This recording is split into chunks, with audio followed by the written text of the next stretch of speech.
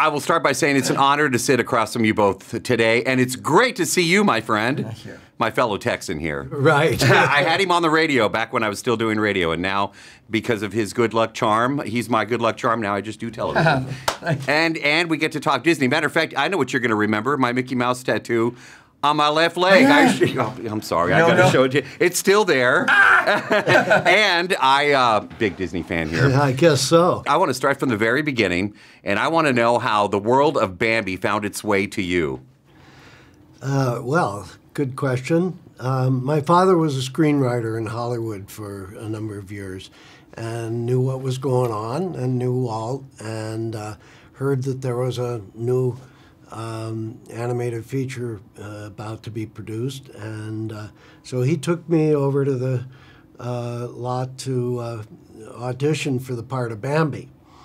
And I didn't have the right voice for that.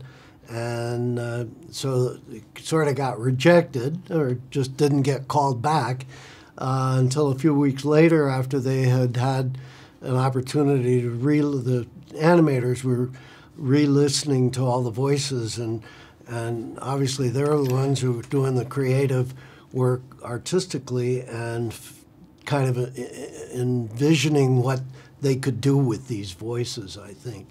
And they liked my voice. One of them said, hey, that kid would be great for the rabbit, and that was it. Love that. Donnie, I want to hear your story. You've told me before, but I want to hear it again. Well, I had been in several movies as a child with all the silly curly hair, okay, with Frankenstein and all those guys, right? And we're at a home in Westwood, California. Mr. Disney personally called my mother in a kitchen phone on there, I remember well, and invited us to come up to look at me to be the facial model. This is May of 1940. 1940, ancient history, right? But we're still vertical. Right? And my mother did not know much about Disney. That's the honesty of that then, nor did I.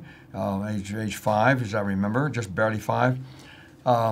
And she called around, made some inquiries about Disney, and called our agent. Now, I remember you well, so you're going to enjoy this story, okay? She called my agent.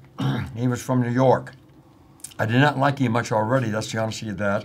Very crisp fellow with my mother, right? So he came to the house, she told him about Mr. Disney's invitation. He went ballistic. Oh no, we don't want Donnie to do that. We don't want him in a cartoon, blah, blah, blah, blah, blah, right?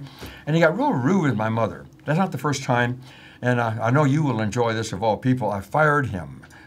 5 years old, and I fired my agent, bang, get out of here, right? So he went up to Disney, no freeways in, long trip, all the stop signs.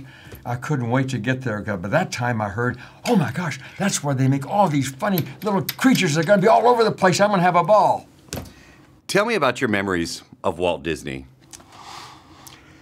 Well, the primary memory that I have is going with Walt out to the lot had a small zoo on it with deer and rabbits and a few other creatures, primarily for the benefit of the animators who could see the anatomy and the way these creatures moved.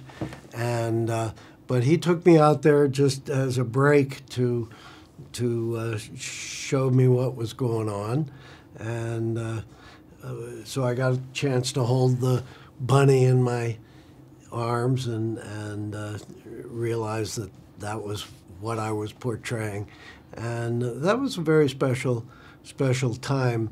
Other than that, I was dealing with, voice directors and so forth on the actual recording. So I didn't have nearly as much interaction with Disney as Donnie did, but...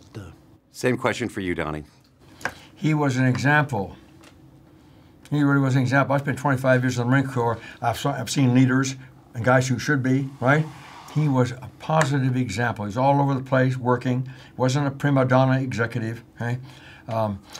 When I got invited to be the voice, we were sitting at a table, I think the cafeteria. It may have been new. then, okay? But we're sitting at a table, a couple of folks, my mom and me, and I'm having ice cream. I remember the ice cream specifically. It was colored. I had not seen colored ice cream, okay? And Mr. Disney came up, very cordial like he always was, and talked to my mom and me, mostly to my mother, and said, we want to try Donnie out for the voice of Bambi. People later have said, oh, that must have been a business meeting and very sophisticated baloney. No, we didn't. We said something very clever like, you bet. Any favorite lines? I know you gave me the rap, but I got to ask, favorite lines from the film? There are a couple of favorite lines I have, and when Thumper makes a sort of a bad comment, his mother says, now, Thumper, what did your father say this morning?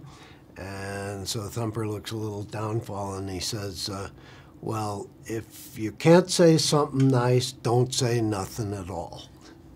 And that's a good statement for a lot of kids these days who aren't always saying something nice. I've got a tag onto that because I use it all over the place. With children in schools, orphanages, Salvation Army, Christmas time, I use it all. I steal from him all the time.